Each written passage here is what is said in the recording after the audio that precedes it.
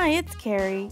In today's 5-Minute Friday, we're going to continue along with screening our results in Rayyan, but first we need to remove duplicates. So I've been working on this search for a couple of weeks now. We ran the search in different platforms. We got the results into EndNote, and from EndNote we got them into Rayyan, which is a systematic review screening software.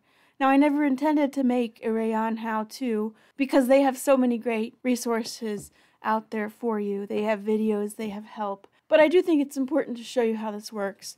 So we're in Rayyan. I've signed back into my account, and here's the review that I created a couple of weeks ago. So from here, you click on the chevron, which expands the review. And I just want to note that here is where you can invite others.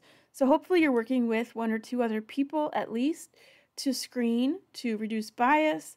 And so you can add them here by adding their email addresses.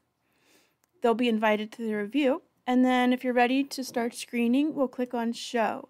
It's important to remove duplicates before you start screening because once you've voted or started to vote on references, you're going to lose all that if you decide to deduplicate. Do the deduplication first. So we have 1,155 results. Right now they are undecided.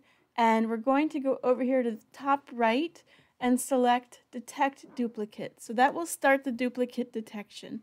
It's warning me that it'll clear any resolutions that I've made and we'll say OK. So it's starting duplicate detection. It's going to take a little bit of time. Now it said that 907 duplicates were found, and you can click on these alerts for them to go away, basically. Now the time-consuming part is that you will have to go through them and then resolve the duplicate. So they're saying that of these 2, there was a 100% match. And we can resolve the duplicate. So we're going to say delete. And then we'll move through each of these. So you need to keep one and get rid of the others. So it is a bit time consuming.